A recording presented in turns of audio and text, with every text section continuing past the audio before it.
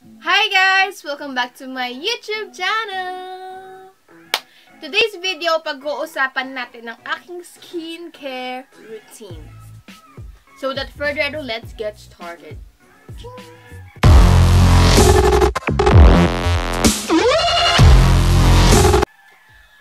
So pag-usapan natin yung ginagamit ko tuwing naliligo ako. So, ang ginagamit ko sa aking face is itong binigay, yung sa aking what I got for my debut Charvanels na gifts. Nag-open ako ng gifts. So, kung gusto mapanood yung video ko, click the I button over here. Ito yung binigay ni Ate Kim and sobrang nagustuhan ko siya. Sobrang effective siya sa akin. This is the Herb Day Cleansing Foam from the Face Shop. Ayan siya.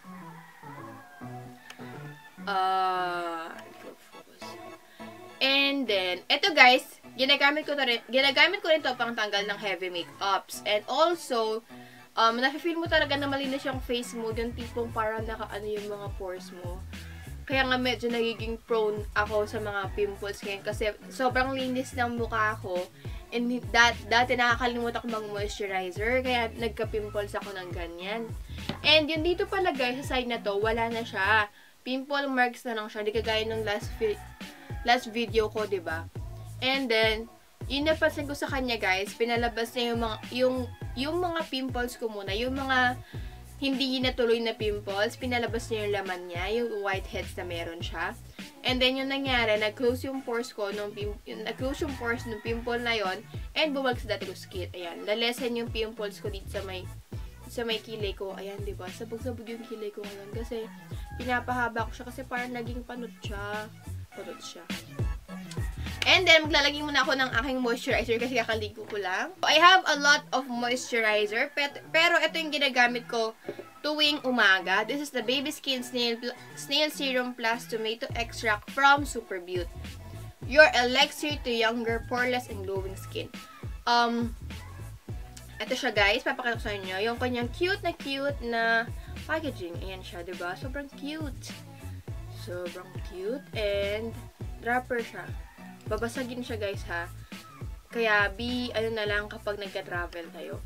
Pag dadala nyo to, be careful na lang. So, pag-usapan muna natin itong product na to. Kasi, itong product na to, tinry ko siya for about 2 weeks na ko siyang ginagamit. 2 weeks, bali, morning. Ito yung ginagamit ko bago pumunta na school. Bago pumunta na school, make sure na moisturize yung skin ko kasi sobrang init ngayong panahon ngayon. And, napansin ko sa kanya, every time na mag-oil up ako, or mag-oily, ganun, haggard na ako, ganyan, parang ang glowing ng skin ko, ang lambot pa din, hindi ako mukhang haggard, ganyan, fresh pa din. Kasi sobrang ng pores ko, parang ang ganda tignan. Kahit na may pimple ako, ang ganda pa rin tignan, ganun. And then, ito naman yung ginagamit ko tuwing gabi. This is the Beautiful Skin Vitamin B3 Serum plus Tea Tree Extract and Vitamin E. This is from Sooper Beaute again. Ayan siya, guys. Ito naman yung ginagamit ko tuwing gabi. And, napansin ko sa kanya, ayun, nalesen niya yung mga pimples ko dati. Nalesen niya rin ngayon. Parang tag ito. Ang gandang combination ng mga ganito. So, etong dalawa is a good combination kasi unang-una, gusto mo ng poreless na skin.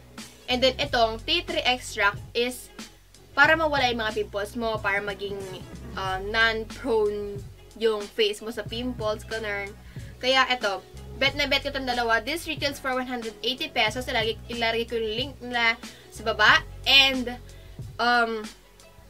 actually, guys, binigay ito sa akin ng Sooper Beaute. So, gusto ko kasing i-plug sa inyo yung Sooper Beaute Pampanga. You can find them on Instagram and lalagay ko dito yung kanilang pangalan, Sooper Beaute Pampanga. Lalagay ko yung mga link nila. Ililink ko yung mga address. Lalagay ko yung address kung saan mo sila pwedeng mabili dito sa San Fernando and sa Angeles. And, Ilalagay ko yung Instagram ng Super Beaute and Facebook page sa Super Beaute Pampanga. Para ma-check nyo guys kung ano yung mga products na available, mga products na kung saan sila mabibili, and kung magkano sila. Ang alam ko dito sa dalawang to is 180 pesos each, okay? And, nga pala guys, meron pala akong request sa inyo kung gusto niyo mag-film ako ng summer makeup look or summer makeup tutorial or something na about sa summer kasi meron silang binigay sa akin ng mga lip tints and cheek balm. Ayun, kung gusto niyo mapanood yung mga yan, mag-comment lang kayo sa baba and mapapansin ko naman yun kasi wala naman nagko-comment sa mga videos ko. Ayan. Lagay muna tayo. Nakalimutan ko. So, konti lang yung nilalagay ko sa face ko kasi less is more kapag sa moisturizer. Well, depende. Ako dito sa moisturizer na to, hindi siya malagkit, guys. Hindi siya malagkit. And, sobrang dali niya lang i-blend. Ang bango niya, guys, amoy ano siya. Amoy pomelo, ganun. So, hindi ko kinakalimutan yung eyelids ko kasi, syempre, kailangan mo rin ma-moisturize yan. Laging pataas yung pagmamassage ko sa face ko, guys. Kasi pag pababa, magkasag yung face mo, magkasag yung skin ng face mo. And then, next, guys, we will talk about yung aking on-the-go ng moisturizer. Ito yung ginagamit ko as on-the-go moisturizer. This is the Bench Organics 92% Aloe Face and Body Mist. Refreshing, moisturizing, and hydrating. Ayan siya guys. Nabibili nito sa mga bench counters around the world. Ayan. So, dinadala ko sa school kasi pag feeling kong hindi na ako fresh, feeling ko groggy na ako, parang pagod na yung balat ko, ganyan. Ito yung ginagamit ko kasi, nagagawa na to guys, na-freshen up niya ako, parang gigising ako sa katotohanan, ganun. Ayun. Ito yung nagagawa nito sa akin. Sobrang ganda niya, sobrang dali lang gamitin, spray ka lang dyan, ayun. And, thank you so much na nagbigay nito. Love you! And then, next is, sa aking toner, ito yung ginagamit ko. Hindi pa rin nagbago yung toner ko, guys. So, ginagamit ko yung toner ko before matulog, and then, gagamitin ko tong moisturizer na to.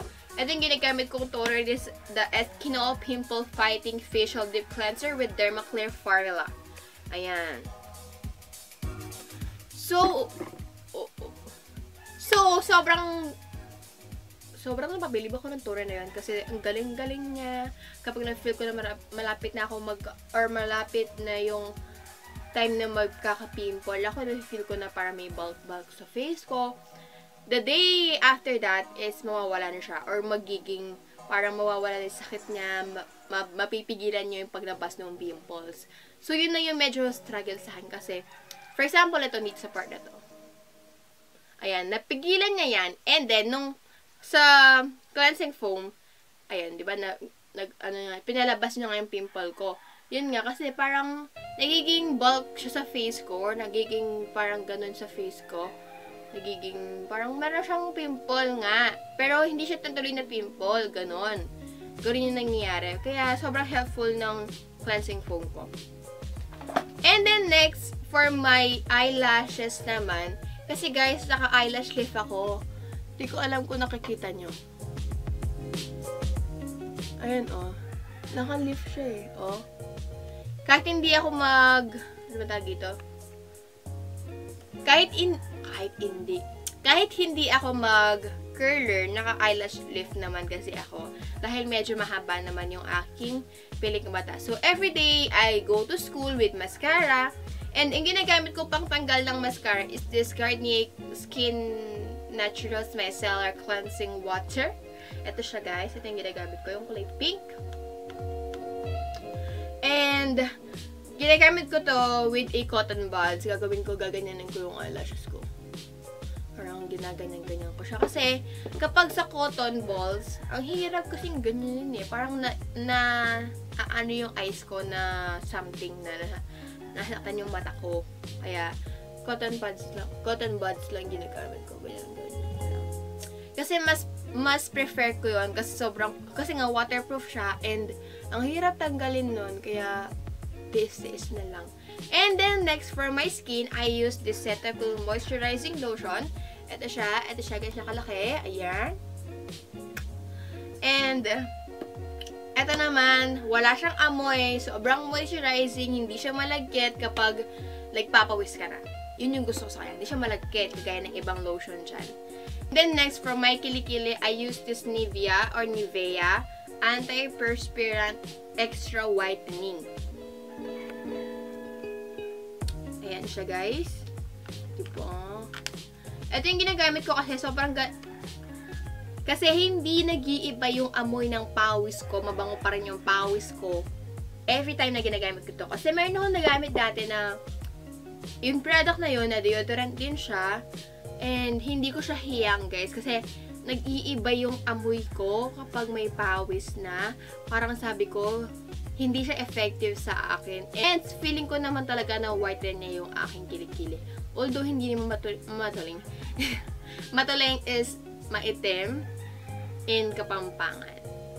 And by the way, guys, kung hindi pa napapanood yung aking cold wax session, maglalagay ako ng I button dyan sa taas. Kung gusto nyo mapanood yon, it will be very, very helpful for you na gusto ng budget-friendly na wax. So, ayun lang guys yung mga ginagamit ko sa aking skin. Thank you so much for watching this video. Please do like and subscribe to my channel. And don't forget to comment down below kung ano pa yung mga gusto niyong videos na papanood niyo sa akin. Bye-bye!